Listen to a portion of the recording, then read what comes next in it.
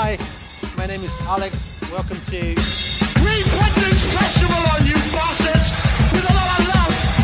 We work for 1 year for you pigs. I'm in search of the modern way of speaking English here in Britain, because it's not just the accent, it's the vocabulary. Yeah.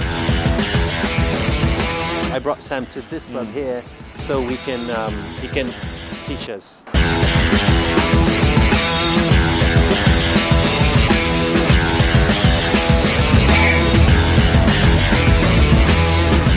How long have you been living in London? I've been in London about 5 years now.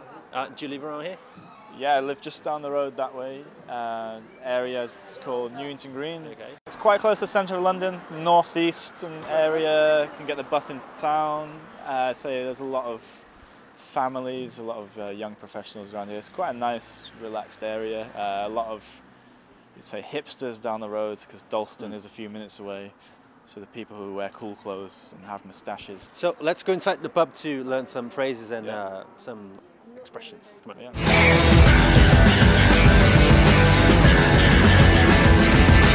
Okay, Sam, let's see what this pub has to offer. Yes. Because we're hungry. Okay. Yum. So the first plate or dish?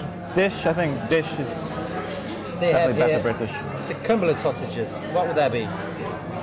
Cumberland is a type of sausage made with particular spices. I guess the name comes from Cumberland in the north of England, which is served with mashed potato and gravy, which is very nice. Okay. Shepherd's pie, Shepherd's pie is way. that's a very British thing. Yeah, it's when you're on a winter's day when it's cold outside, you need some shepherd's pie to warm your belly. Slow braised, it's cooked in the oven for a long time, keep it nice and succulent, moist. Is that a posh food or?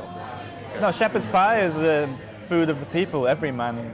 They've made it kind of posher here because it's a nice pub and it's costing £12.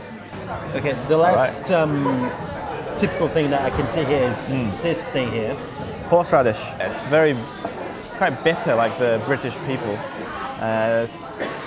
It's a type of plant. It's quite a similar plant that you use to make wasabi. That kind of bitter taste. Okay. Is it any It's good?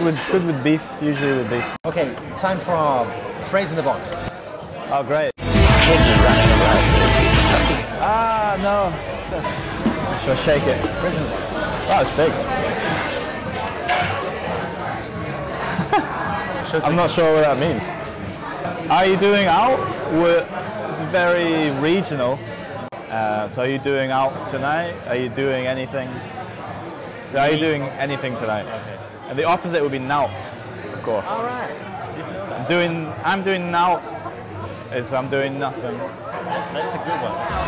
Yes, indeed. Yes. Neck of the woods would be an area that you're familiar with. So how'd you put it on a phrase? Well, I suppose I live around this area here, so you can say this is my neck of the woods. My brolly. That's easy. It's an umbrella. It's a very quaint word for umbrella. Okay. Footy on the telly. Let's break it down. Footy, football. Yeah. Telly, television. So when the football game's on TV, the footy's on the telly.